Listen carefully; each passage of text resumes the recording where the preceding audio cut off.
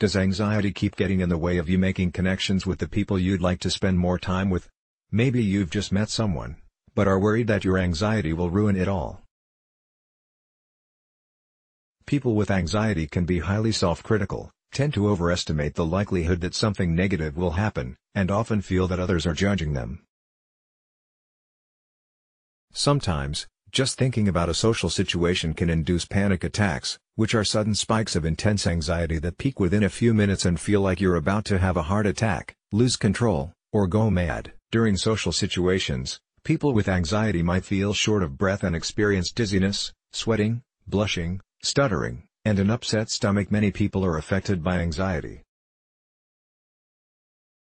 In fact, 1 in 14 people around the world will have an anxiety disorder at any given time, with women and young people being most affected, but it is possible to overcome anxiety and date successfully. Here are some top scientific tips.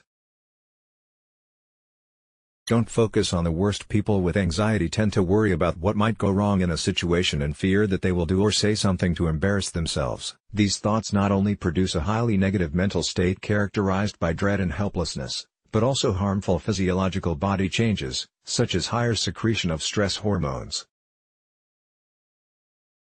Being in such a negative state doesn't allow you to put your best self forward and shine. An effective way to get over this is to stop focusing on what might go wrong.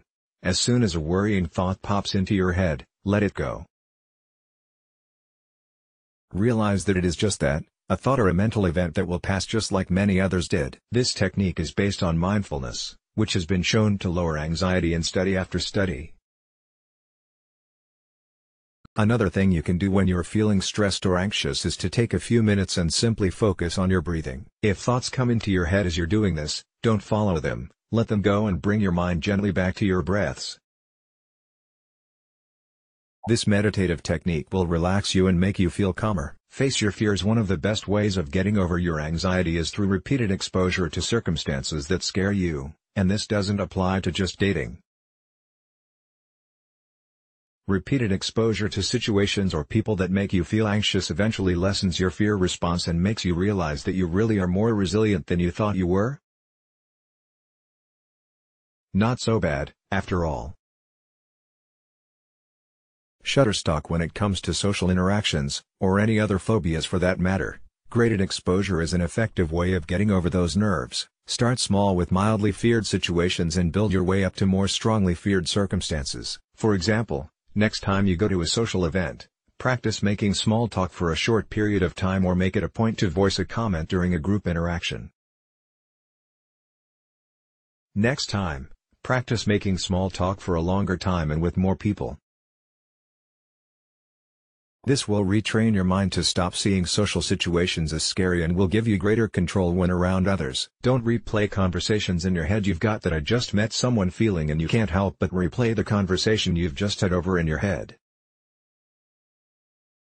Studies have shown that rumination, or constantly going over situations or conversations in your mind, especially those you're uncertain of, will only increase your anxiety. If there is an issue that needs to be dealt with, focus on fixing it or doing something about it, but without reacting to it.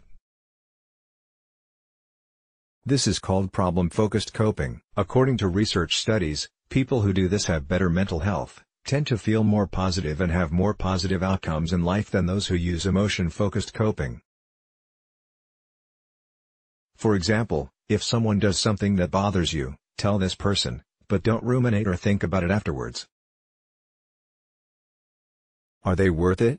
Many self-help books talk about what you should do in order to keep someone attracted, but that seems to be totally the wrong way of going about it. He or she may well be attractive and funny, and know just what to say to keep you hooked, but is that enough? Instead of worrying about how you look to the other person or being self-critical, try to find out more about him/her and whether this person is really worth sticking around for. Maybe you'll discover that this cutie has a lying streak, is unreliable, or says things that he or she doesn't mean. Is such a person really worth a relationship? Because the only thing worse than being in a bad relationship for a year, is being in a bad relationship for a year and a day. Let's block ads. Why?